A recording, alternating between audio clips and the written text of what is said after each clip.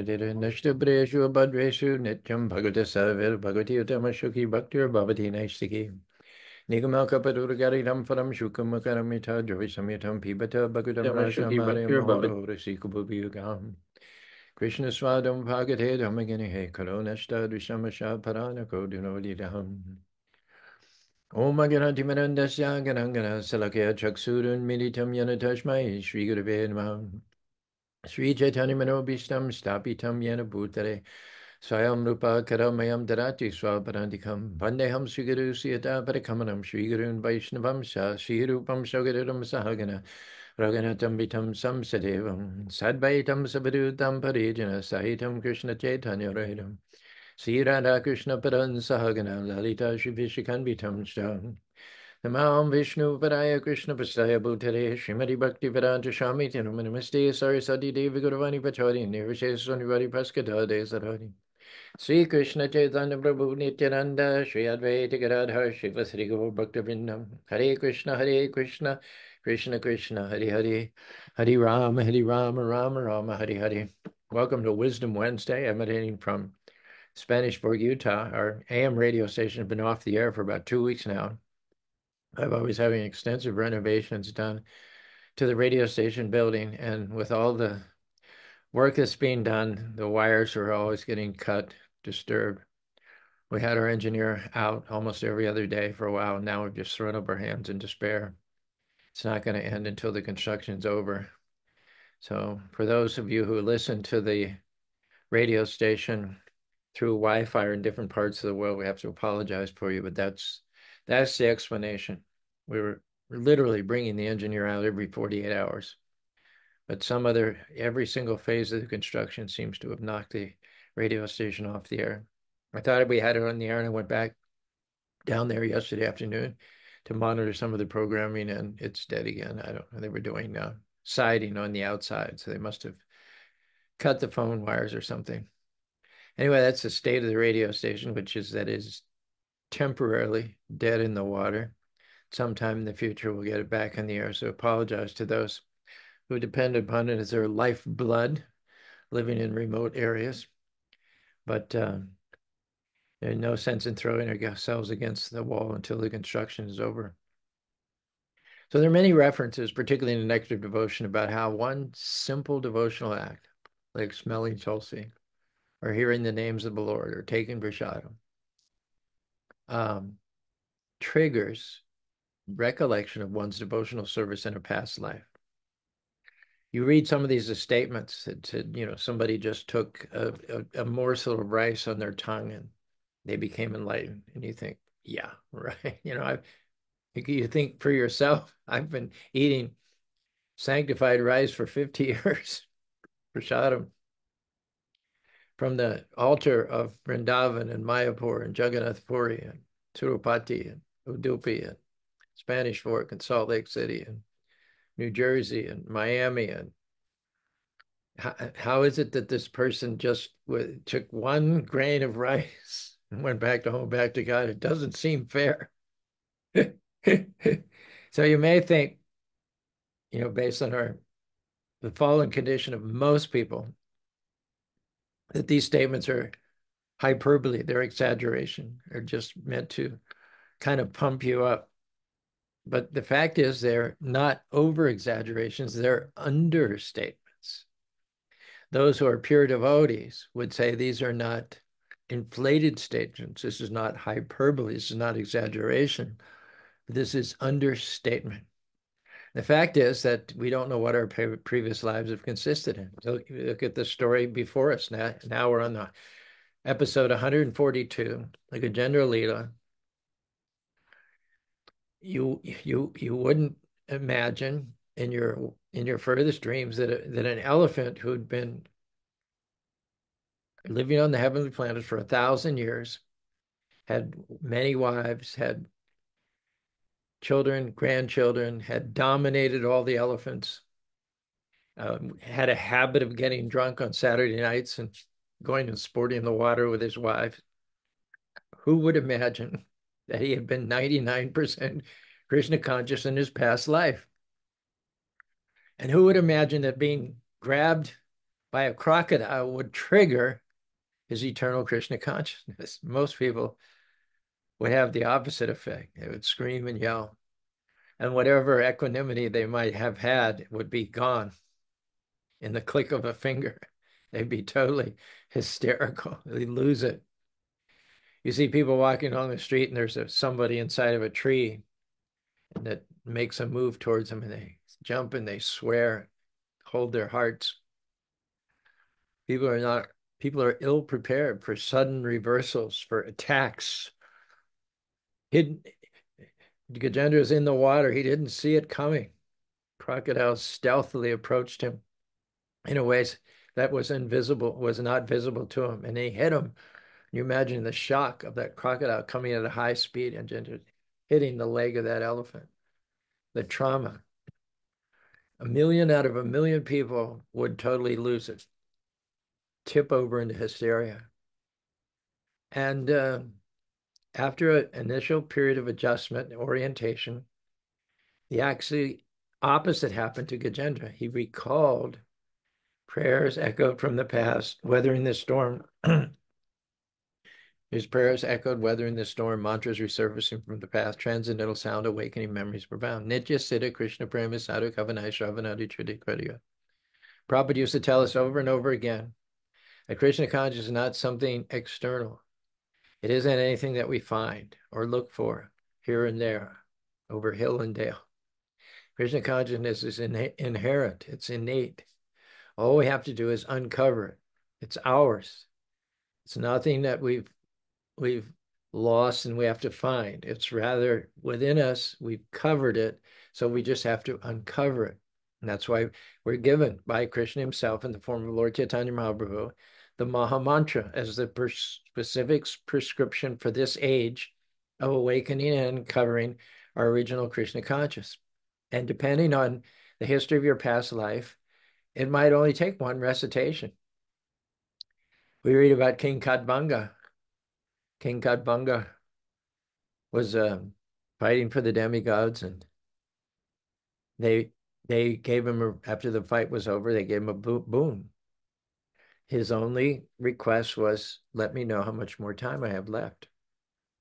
Because he thought that more than gold, more than jewels, more than land, more than kingdoms, time is our most valuable asset. You can't buy back a moment of time with all the money in the world.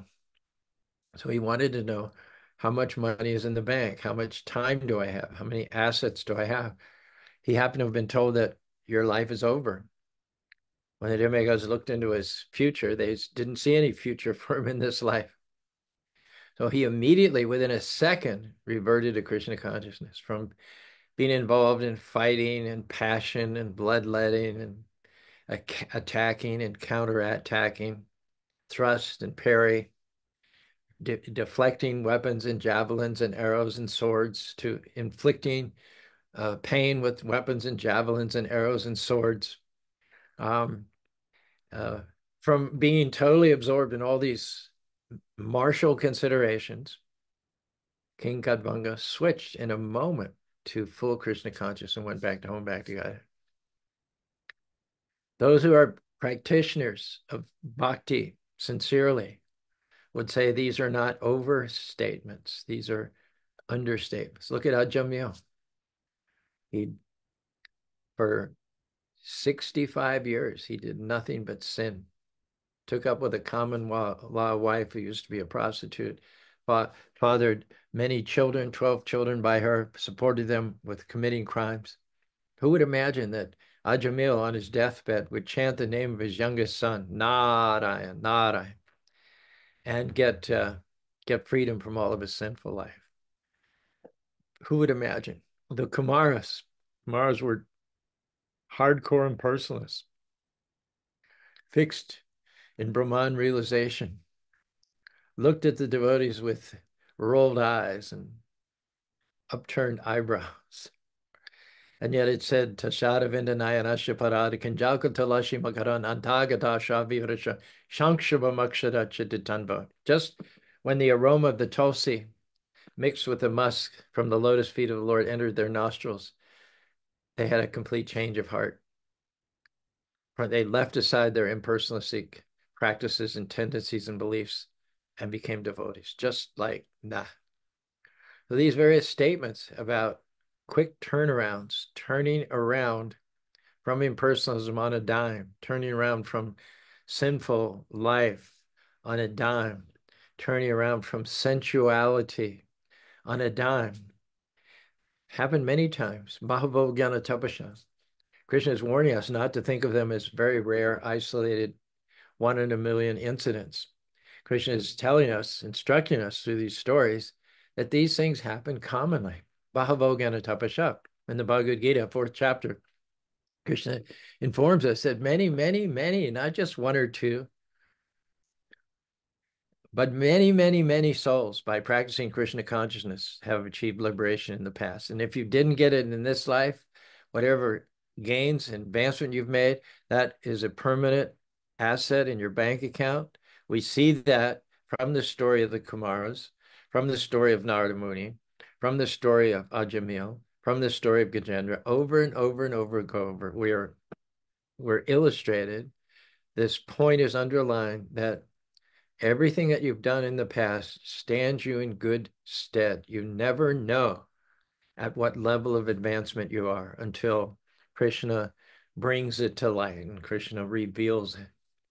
We read about the Kaliya serpent. Krishna, he killed, he tried to kill Krishna's best friend and pollute Krishna's own confidential spiritual retreat area, Vrindavan, and yet Krishna put his lotus feet on the heads of the many heads of Kali and blessed him. Who could possibly imagine that a poison spewing, fire breathing snake could possibly be eligible for the special mercy of the Lord? But it's all there and it's all possible, and we can take advantage of it and make our lives successful. Kale doshe nidhe jan astihe kadguna kirtan yadav Krishna sham mukta sangha parambaja. Everywhere it's indicated that all you have to hang your hat on, all you have to worry about in this age is just sincerely and heartfeltly calling out the name of Krishna. That's all Gajendra did. He plucked from the muck of the lake a lotus flower and offered it, seeking the Lord's power. He stopped pulling his leg, which the croc wanted to devour, and he plucked from the muck of the lake a lotus flower, seeking the Lord's power. Krishna, the root of creation, the fruit of the Vedas, the absolute truth, that plays upon your flute, the ever-existing youth. Your lotus feet are adored by Lord Brahma and Shiva, will never leave you, not even for a beat. Your features are unlimited, the ingredient of all creatures. Whether they have hands, claws, jaws, or paws, they are all your parts and parcels. Those who are smart engage in your devotional service with all their hearts.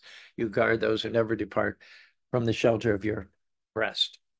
Krishna makes it no secret of the fact that if we call out his name in times of happiness, in times of distress, in times of honor, in times of dishonor, not discriminating between the ups and downs of this material world, the favorable, the unfavorable circumstances, or between those who appear to be friendly to us and those who are to be inimical to us, but just in all circumstances and in all company, in all contexts, always take shelter.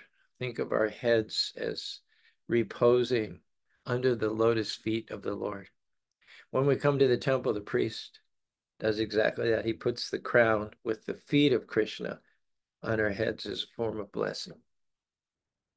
In this age, the feet of Krishna are the syllables of the Hare Krishna mantra. Hare Krishna, Krishna Krishna, Hare Hare, Hare Rama, Rama Rama, Hare Hare. Though this age is full of faults and full of negativities, there's hardly one of us who wasn't born in the family of meat eaters, who wasn't born of parents who drank or smoked or ate meat or ran around on each other. And yet, in all of this, in the ocean of faults, which is called as Kali Yuga, there's one great advantage. That is chanting Hare Krishna, Krishna Krishna, Hare Hare, Hare Rama, Rama Rama, Hare. One should not take it as one amongst many processes for salvation.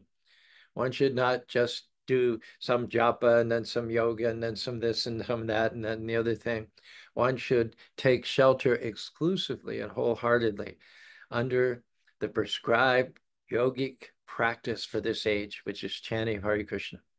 And if one does that, as we mentioned yesterday, Harinama, Harinama, Harinama, Eva Kevalam, Kalo Nasteva, Nasteva, Nasteva. With this fixed resolve, this fixed resolution that Krishna is my own shelter, only shelter, and that Krishna is primarily and exclusively available in this present age in the form of his holy name. With that kind of heartfeltedness, one will be able to take complete shelter of the holy name. Even in the Bhagavad Gita, Krishna says, of sacrifices, I am japa. What does sacrifice mean? Break it down. Sacra means blessing, and facie from the Latin means doing. Sacrifice means you're speaking, you're hearing, you're walking, you're talking, your very consciousness itself is immersed in sacredness, in divinity. And we achieve that. We achieve that by immersing ourselves in the name, form, pastimes, and paraphernalia and glories of the Lord. In South India, Lord Ram himself, when Lord Ram was in South India, he came before a Nrsinga deity, the half man, half lion incarnation of Lord. And he offered his obeisances. And when we offer our obeisances, we say Namo Vishnu Padaya Krishna Prastaya Bhutale Srimati Bhaktivedanta. But when Ram bowed down before the Nrsinga, he recited many names, a couple of dozen names, one after another, indicating that the name of the Lord is eternal. The name of the Lord is not different from the Lord. The name of the Lord are one's portal. The names of the Lord are one's portal of access to the Lord. So Gajendra is saying, Nama, na karma, na rupa, na dosha, na nama. You have no name. That means you don't have a name like we have a name. We're given a name as we assume this particular body. We are known by that name for 60 or 70 years. And then when you leave that body, the name goes away. So the name arises with this body and it departs with the departure of this body. But neither Krishna's name, nor his body, nor his form, nor his activities have a beginning or an end. The forms of the Lord are eternally present on his own planets in the spiritual world. They simply appear and disappear from our vision from time to time. Primitive people see the sun rising in the east and they say, oh, it's a new sun. And then they see it setting on the west and they think it's died. And what comes up the following morning is a new sun and a new sun. Every sunrise is a new sun appearing. That's not a case. It's the same sun, but when we say appearing and disappearing, we're talking from our point of view only. Actually, the sun never appears or disappears. It's always visible somewhere in the world. But when it goes out of our sight or when it comes into our sight, we say, oh, it took birth or it died, when such is not at all the case. Krishna, Nrsinga, Varaha, Kurma, Matsya, Ram, they're all eternally existing on their own eternal spiritual worlds. Their names are eternal. Their names are not, don't come and go because they don't have any birth or any death. Therefore, Gajendra says you have no name, you have no karma, you have no form, you have no activity. It means that you have no normal name, no normal form, no normal activities. In the next verse, the 9th verse, Gajendra refers to the activities of the Lord as ascharya. Ascharya means astonishing. I don't think anybody, if they monitored me today or yesterday or last year or for the last decade, if they hung with me, hung over my shoulder, looked at everything I said, everything I did, everything I accomplished, I don't think that they would have ever been astonished. They might have been disappointed. They might have been disgusted. They might have been impressed in a mild way. They might have been proud in some areas. But I don't know if astonished would ever be an adjective that would be attributed to any of my activities. And I venture to say, nor yours, nor anybody else's. So Krishna's doesn't have activities like we have. Our activities are not astonishing. Our activities are humdrum, mundane, self-serving, not particularly worthy of note. I remember, I don't know what grade it was. It was in high school or prep school, rather. History. There were our whole history curriculum, United States history, was from 2 volumes, Morrison and Commager, volume 1, volume 2. Each one was this thick, and the whole history class uh, just consisted in reading and getting tested on the entire contents of Morrison and Commager. And what was it? It was a chronological story of the United States of America. You know, from what happened in 1857, what happened in 1858, what happened in 1859, and then in 1860 and 1861, 70, just plodding along, throwing in all these facts and figures. And it wasn't the most interesting class I ever took in my life. But if you read the Srimad Bhagavatam, it's talking about pastimes. It's not talking about activities. It's talking about Leelas. The difference between Lila, God's Lila, and our activities is our activities are whimsical or capricious, don't have any higher purpose in mind, are generally motivated by our own animalistic urges. We're just kind of like jerking around here and there, chasing something for the nose, something for the eyes, something for the ear, something to touch for 60 or 70 years, and we die. And we do it all over again in the next life. Nothing particularly astonishing about that. It's just the pushing and pulling. It's the attraction of the senses with the external sense object. But Krishna's incarnations, Krishna's pastimes, Krishna's avatars, they perform in an astonishing way. First of all, they have complete control over their senses. Their senses are not dragging them here and there like a boat without an anchor. They're completely self-satisfied. They have nothing to gain. They have nothing to lose. The only motive behind an avatar appearing in this material world is to do good to fallen conditioned souls. And so their forms, their activities cannot be compared to ours. It's perfectly true for Gajendra to say they have no material form, no material names, no material pastimes. Our activities are mundane, self-centered, animalistic, completely full of contamination. Now, if Krishna's activities were in the same category, why would, for instance, Ajāmila, after chanting his name one time, get liberation from all his sins? Why is the statement made that by chanting the name of the Lord one time, one gets rid of more sins than one can commit? Why is that statement made? It's proven to be a true statement in many cases. Why that statement is there in Scripture and an infallible source of knowledge if it were not true that Krishna is uncontaminated. Not only are the activities of Krishna uncontaminated, but if we refer in our contaminated state to Krishna's uncontaminated activities, sing his glories and pastimes, his name, and discuss, we become uncontaminated. Bahavo Jnana Tapasya.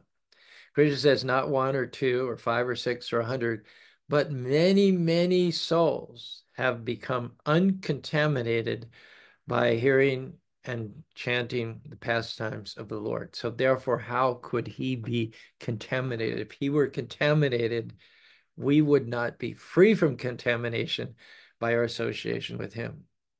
If Ajāmila had chanted Joe Biden, Joe Biden, Joe Biden, Joe Biden, Donald Trump, Donald Trump, Donald Trump, Kamala Harris, Kamala Harris, Kamala Harris, Tim Walz, Tim Walz, Tim Walz, Coca-Cola, Coca-Cola, Coca-Cola, I doubt he would have gotten such a good result as he did. I doubt that the Yamadutas would have come and interrupted his being taken away for punishment, given him 2 extra years of life and another chance at redemption.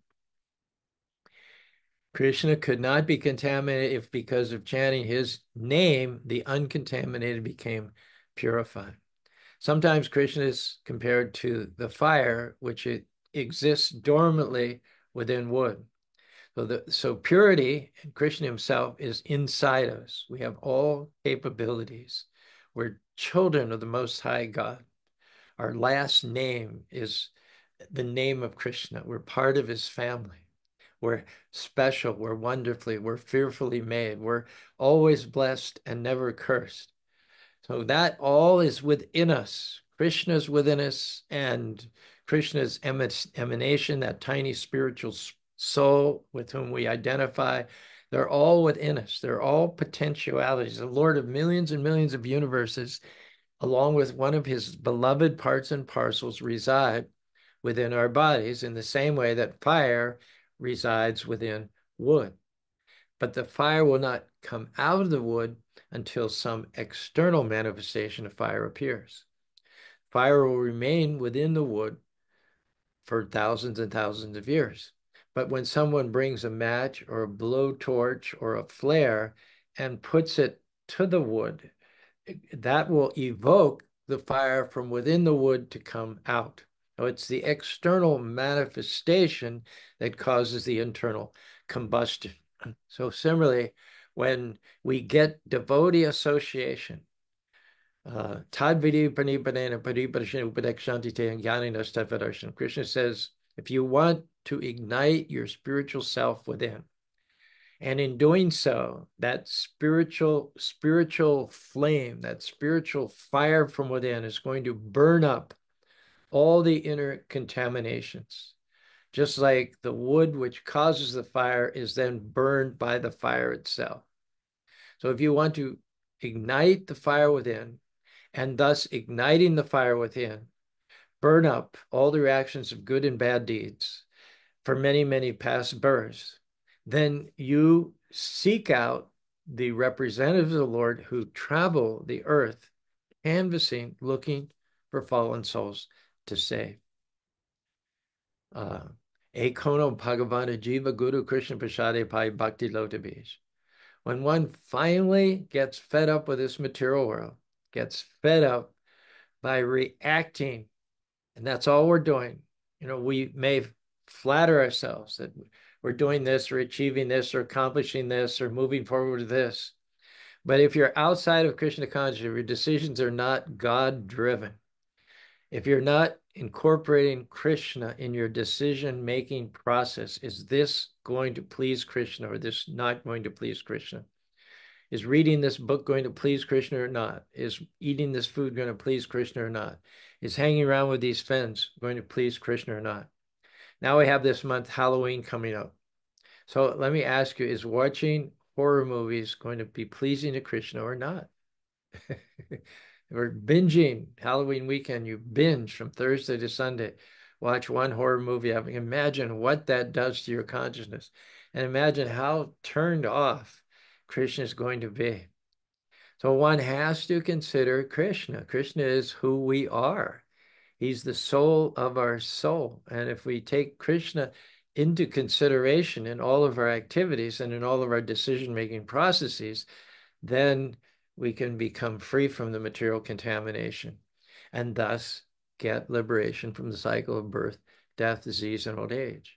That means to say that if we seek out the right association of all the decisions we make, food, books, movies, occupation, place to live, the decision who we're going to spend time with, who we're going to take in our inner circle, and therefore who's going to influence us the most, whose consciousness, having spent significant amounts of time with, are going to alter my consciousness in the most significant way. That's the single most important decision that faces us as we make this journey of life. So if we decide that I'm going to associate with Vaishnavas, and what if you're living far from any community of Vaishnavas or any temple? You've got Zoom, you've got CDs, you've got digital media, you've got books. There's every opportunity, especially in this digital technological age, to spend all of your free time, and even your working time. During work, people are now always on their phones. They've always got their earbuds on. That wasn't always allowed, but it seems to be the standard nowadays. So take advantage. Take advantage. If I was the boss, I wouldn't want to see people on their phones or with their earphones in their ears all the time. We have one person here who works at the temple, and he's on very thin ice because he's always talking to people on the phone. He's always checking his phone, and the work that he does for the temple is not diligent. It's not conscientious. He misses a lot of things. He overlooks a lot of things. He makes a lot of mistakes, and it's all because he's being misled. He's allowing his consciousness to be fractured by all the digital offerings that are out there. However, if you're determined to make your connection with Krishna, you can use that same technology to be connected with Krishna. We used to say before work and after work, but now I think it's possible to be connected with Krishna even during your working hours, of course. Take prasadam at lunch, bring some books, pass them out to your coworkers, try to have Krishna discussions. And when none of that's going on, just keep your earbuds on and listen to some talking. Now, Krishna consciousness is individual and it's unique. There are general practices which are recommended for everybody: chanting, taking prasadam, associating with devotees, visiting the temple on a regular basis, observing the festivals. Everybody does these things, and everybody is equally benefited. But at the same time, as you advance and as you become more purified in devotional service, there'll be something particular to you that you can latch onto, that you can gravitate to. Everyone is made unique. None of us are carbon copies of any other. None of us are interchangeable. Every one of us is unique, one of a kind, a masterpiece. God created you, and he stood back and he said, another masterpiece. But some things are the same and some things differ. Think of this example: fruits. Now, the math of fruits is the same. You have 2 apples and you add 2 more apples, it makes 4. The 4 is also there if you have 2 mangoes and another 2 mangoes, that makes 4. If you have 2 bananas and you add another 2 bananas, that also makes 4. So any 4 fruits, however what you want to combine them or mix them, is going to make 4. The math is the same. So there's a oneness there. There's a kind of a consistency, you might even say a monotony. But there's more than just the monotony. There's just more than just the predictability which comes from numbers and figures. The difference is that though the math for apples, mangoes, and oranges and bananas may be the same, the taste of each one of those is individual. The taste of banana is different from the taste of oranges, different from the taste of mangoes, is different from the taste of apples. So similarly, although we're all encouraged to chant, to take prasadam, to associate with devotees, to visit the temple, to be part of the outreach for new people, unaware people, to come to Krishna consciousness. We have a lady, middle-aged lady, originally born in Iran, 2 grown-up daughters, very accomplished. Name is Mitra. She applied to be a WUFA volunteer a month or so ago. She came, and the first couple of days, I thought she was a little offhand, a little whimsical, a little kind of, I don't know. It didn't seem like she was slotting right into it. But she always had a smile on her face, and I saw her working at times when the volunteers are not actually obliged to work. She's kind of a free spirit. She dresses a little flamboyantly, but she always has a big smile. And she's been here a month or so. I think she came for 2 weeks. She extended and extended. And every day I see her, her smile gets bigger and bigger. She's going to the morning class. She's going to the evening classes. She's chanting japa. She's learning the prayers. She's reading the book. She's asking questions. Here is a person who just came here for whatever supercilious reasons for a couple of weeks just to experience it. And she found something valuable. She's applying herself and she's learning, enriching herself and purifying herself in the experience. But as you progress in devotional service, there are things that we all do. and that are all universally recommended, universally beneficial. When you aspire for initiation by the spiritual master, every single spiritual perspective initiate has to follow four principles: no illicit sex, no gambling, no intoxication, no meeting.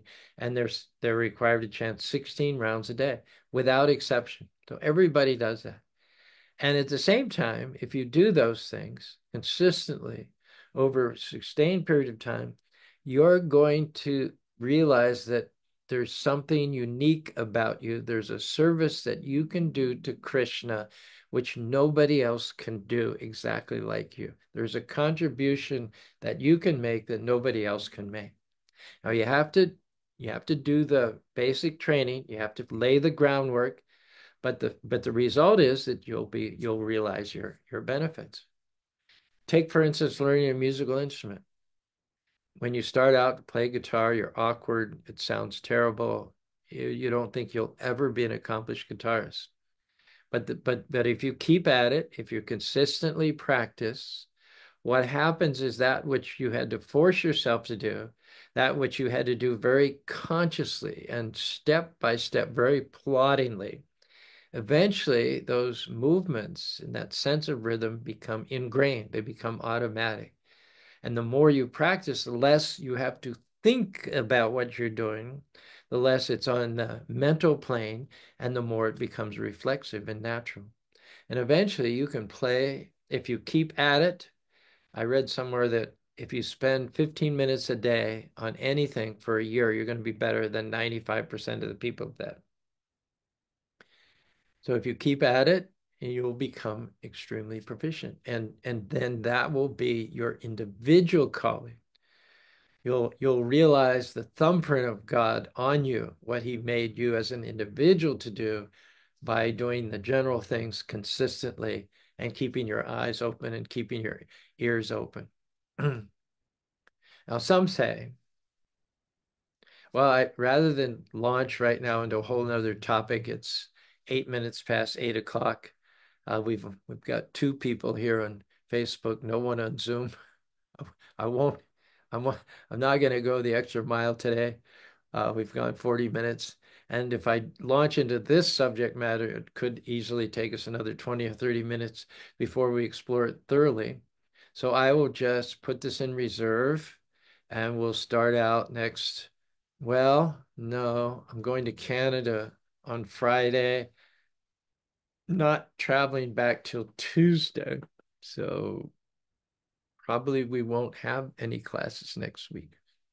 And there's a chance that from my phone, I may be able to do some Zoom calls from Canada or while we're traveling by way of Detroit, but I can't promise anything. So anyway, when we gather next, we'll jump into this next subject matter, this which follows sequentially from what we've discussed today. Well, thank you very much for joining us. This is the third and final gathering of ourselves in this particular week. We had Motivational Monday, Transcendental Tuesday, Wisdom Wednesday. I believe this is the 142nd time we've revisited the pastimes of Gajendra, and not the first, and certainly not the last. Chad and Bobby, Hare Krishna, thank you for joining me. Hare Krishna, Krishna Krishna, Hare Hare, Hare Rama, Rama Rama, Hare Hare.